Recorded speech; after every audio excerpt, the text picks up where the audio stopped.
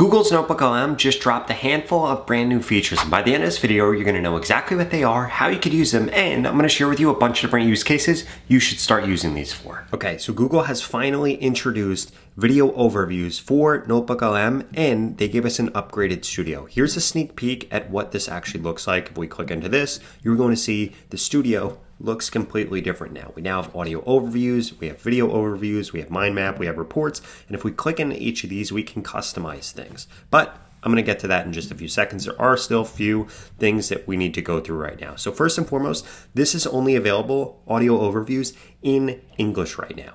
In addition to that, if you come over here, you could see that the way that this works is it basically formats through a bunch of different narrated slides. Basically, you could think about this as a visual alternative to audio overviews. The AI host creates a new visual to help illustrate points while also pulling in things from images, diagrams, quotes, and different things from the documents that you uploaded in your sources. This is going to be incredibly useful if you're trying to learn things or if you're trying to teach people things. The same way that you could customize audio overviews, you can also customize your video overviews. For example, you could tell it what your target audience is, what you're trying to learn about, and you could have it specify specific topics to focus on. In addition to that, they gave a bunch of different upgrades for the actual studio and what it looks like. There are mainly three things that I wanted to highlight here. One, if you have a public notebook to share with the world, you can actually create an audio overview in several different languages, and you'll be able to push out that content globally. In addition to that, you can create audio and video overviews tailored to different roles, which can actually significantly save you time and effort. For example, if you were a teacher and you wanted to appeal to visual learners or audio learners, you could actually create two different things that you can then share with these different groups of people. So let's actually walk through how this works now. So you're going to come over here, you're going to click on create a new notebook. From here, you'll be able to do several things like upload sources. You could upload Google Docs, Google Slides, websites, YouTube videos, or just copy text. Now, what I'm going to do is I'm going to come over here. I'm going to type in YouTube, and you can see that you could actually paste the URL. So I'm going to come over here, and what I want to learn about is a bunch of animals fleeing Yellowstone. So I'm going to type in animals fleeing Yellowstone, and then what I'm going to be able to do is take a few of these videos. So I'm going to take this right here, I'm going to copy this link, I'm going to come over here, I'm going to insert this in here, and we can see this is now a source here. Now the reason that I did that was really to show off that we can now add other sources here, or we could click on discover sources. So I'm going to type in animals fleeing Yellowstone, and what this is going to do is go ahead and find me a bunch of different sources that I will then be able to pull in here. And I really love using this feature because it pretty much automates you having to go through and find sources. So we found a bunch of different sources here, some PDFs, some websites, some documents. I'm going to import all these. If we wanted to find more, we would literally just come over here, click discover, and discover more. Now again, we could come over here, we can make an audio overview, we can make a mind map, we can make a report. So I'm going to come over here and I'm going to create a briefing document. In addition to that, I'm going to create a mind map, I'm going to create an audio overview right here, and I'm going to create a video overview. Now, I wanted to show off that we customize this, and it gives you some things to actually focus on. So we come over here and say the specific viewer is someone headed to Yellowstone soon. They are really nervous. Now, what we're going to do is click generate. As we can see, we've got a video overview generating, we have an audio overview generating, we have a mind map, and we have a report. Now, one other thing that I did want to highlight here is if you didn't want to include all these different sources, you could literally just choose a few of them, and then it will only create these things based off of what is actually selected over here. In addition to that, if we wanted to actually talk to this or ask it questions, we could do that based on all the different sources that this has now learned about. So if we come over here and look on this briefing document, we're going to see exactly what this looks like right here. This is a pretty long briefing document that basically tells us everything that we need to know about all these different sources and its summary of it. In addition to that, if we click on convert right here, we can actually turn this into a source and then add this into all of the different learning and all the different knowledge that this has. Now, if we come back over here, I'm going to click right here. We could also see this mind map that was created, and we could go through all of these different things, and this will keep opening up more and more mind maps, which is pretty cool, and I really love this feature. Now, in addition to that, if we come over here, we can actually download this if we wanted to as a PNG right here, and then we'll see exactly what this looks like. Basically, this goes through and downloads a photo of whatever you have open. So if you don't have everything open, it won't actually show you everything. In addition to that, if we come back into the studio, we could see the video overview is almost done and the audio overview are almost done.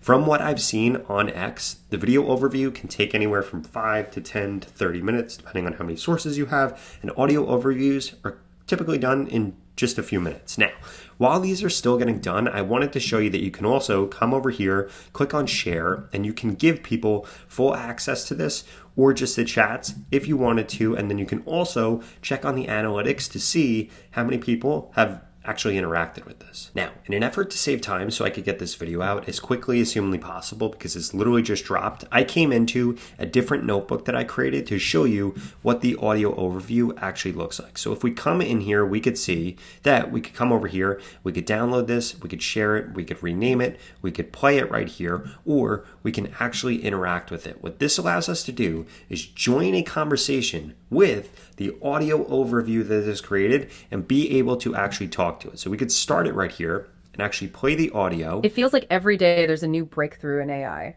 Keeping up with these large... And we could sit here and listen to this, and if we had a question, we could interrupt them and we could join them. I want you to think about how crazy this is. And one of the cool use cases you could use this for is you could literally upload a YouTube video into NotebookLM and now be able to have a conversation with it, unlike you watching this YouTube video right now where you can't actually have a conversation with me through the video. Okay, so this video overview is now actually done, so let's see what it actually looks like. You can see that 11 sources were made to actually create it. It was created 1 minute ago. We could share it, we could download it, we could rename it, and if we click into this, this will actually begin to play. So, you're packing your bags for Yellowstone. Say, right? The Yellowstone viral panic. You know, this is really the source of all the worry, isn't it? It's all about, of course, bears and bison stampeders. This room...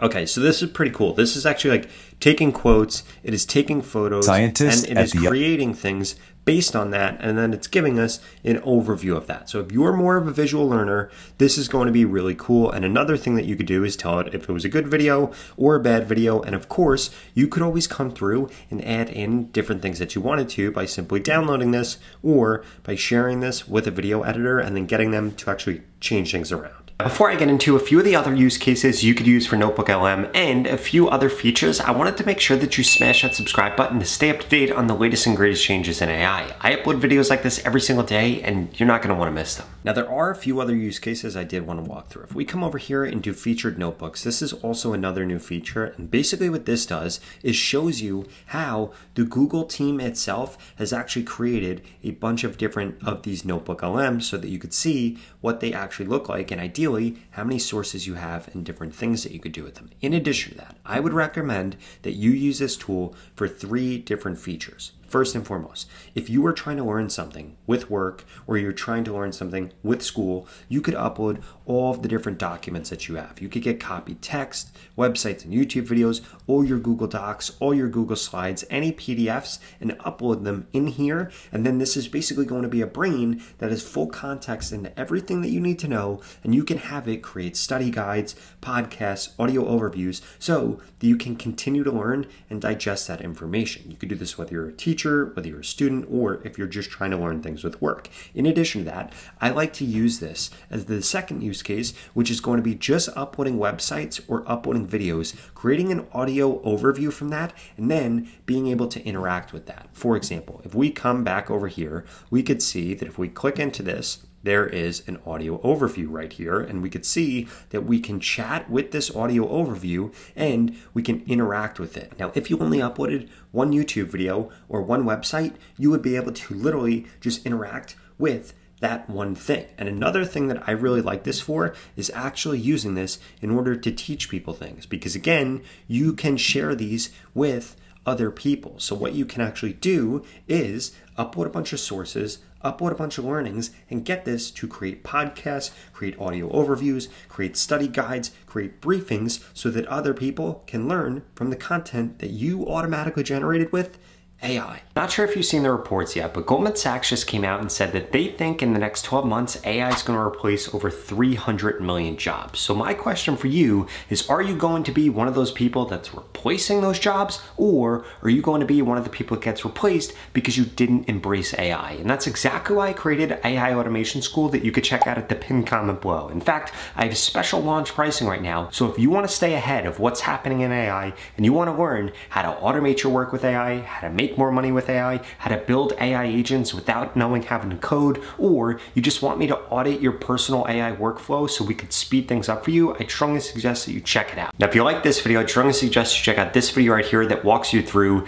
10 other Google Gemini changes that they just released that are hidden that you probably haven't seen or heard of before. I'll see you over there.